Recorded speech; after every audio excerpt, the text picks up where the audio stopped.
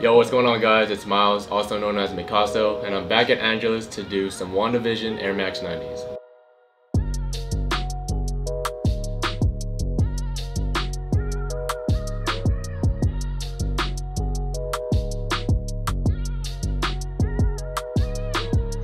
So for the first step we're going to be doing is taking off the shoelaces, then we're going to be inserting the shoe tree, which gives it its shape, so that way whenever I press down, it's not going to move, not going to go anywhere.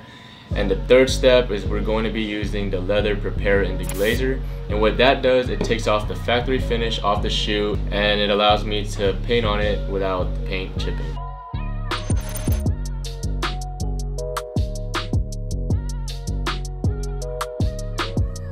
So for the next step, we're going to be taping up the midsoles and I'm going to be painting the upper part of the shoe. Alright, so the reason why I use the red tape first is because that way when I'm done with the custom, it's easier for me to take off the tape off the midsole.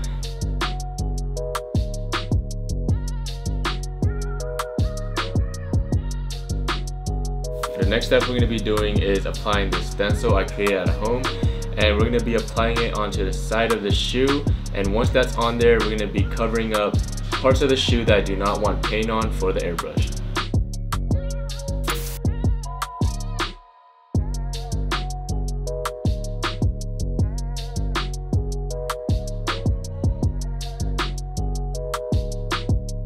So as I was taping, I realized that the red vinyl tape sticked way better than the white tape. So I went ahead and used the red vinyl tape to tape up most of the parts and finish it off with the white.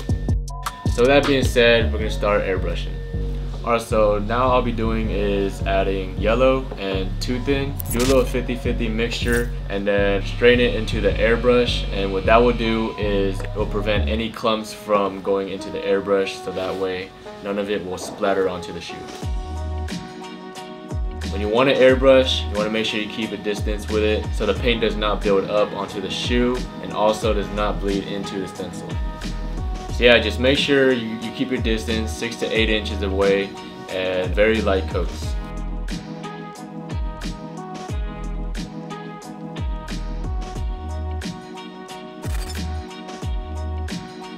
So now that the airbrushing is complete, we're going to start hand brushing it with the paint. So when handling paints like this, you want to make sure you have even brush strokes. Same way with the airbrush.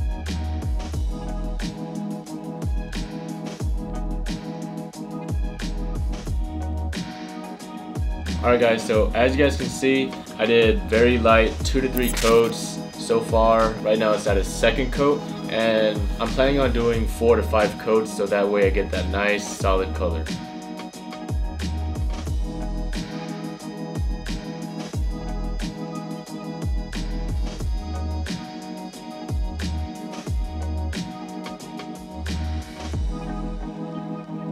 Alright guys, so the airbrush and the hand brush is now complete.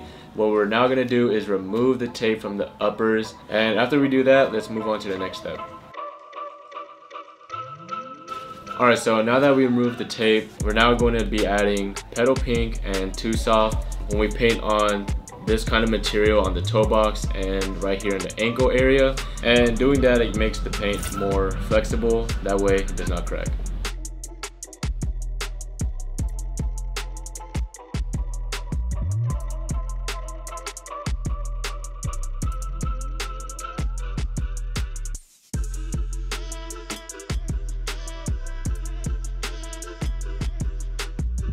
So now that the shoes are now drying, I'm going to take a little break, buy some shoes, and I'll get right back to you guys. 3 days later. Alright guys, so I'm back and I'm ready to finish these shoes. So the next step what I'll be doing is painting the plastic pieces up here on the eyelets. Alright, so when you're painting on the plastic pieces of the shoe, you want to have a 50-50 ratio of too hard and the choice of paint you want to use on the shoe. So you do have the option to mask off any pieces of the shoe you do not want paint on, but for me, I'm going to take my time and freehand painting the plastic parts of the shoe. So I just finished painting the plastic parts of the eyelets and the back tab. So now what I'll be doing is painting the front leather piece of the shoelace with autumn red.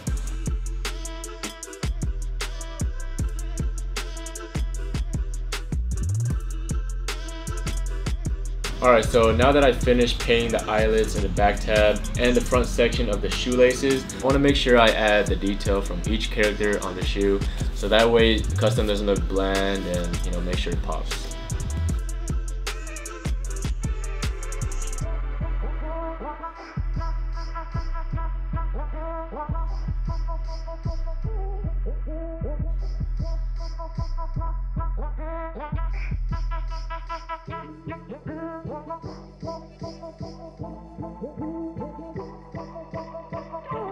So what I'm going to do next is add burgundy behind the stencil, so that way you can stand out more.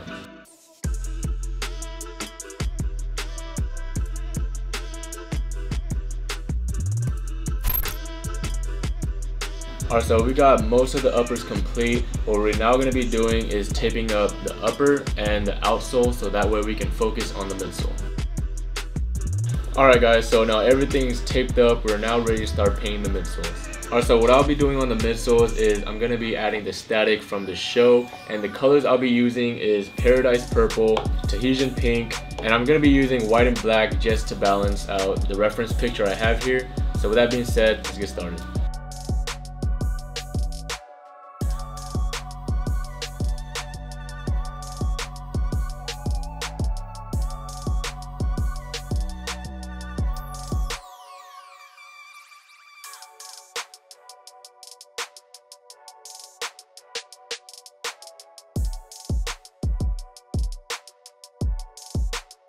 Alright guys, so we're almost done painting the shoes. Next step we're going to be doing is painting the tongues, and what I'll be doing is hand brushing it. Alright, so when painting the tongues, it's very important to make a 50-50 ratio of the paint you chose and mixing it with the Too Soft. Alright, so the tongues are now colored in. The next step I'm going to be doing is putting the small details from each character. So on the left shoe, I'm going to be putting the Mind Stone on the tongue right here. And on the right shoe, I'm going to be putting the iconic hat that Scarlet Witch used in the comics onto the other patch on the right shoe.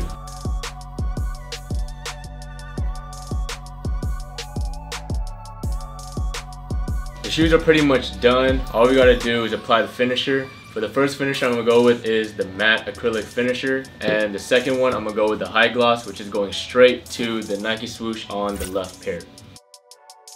So for the matte finish, I used about 1 to 2 coats all around the shoe, and for the high gloss I went about 2 to 3 coats to make sure it really pops out. Alright, so we're back, we got the laces, and since these are 2 different shoes, I might as well go with 2 different laces. So with the gold is going to go onto Vision, and the red reflective is going to go on to Scarlet Witch.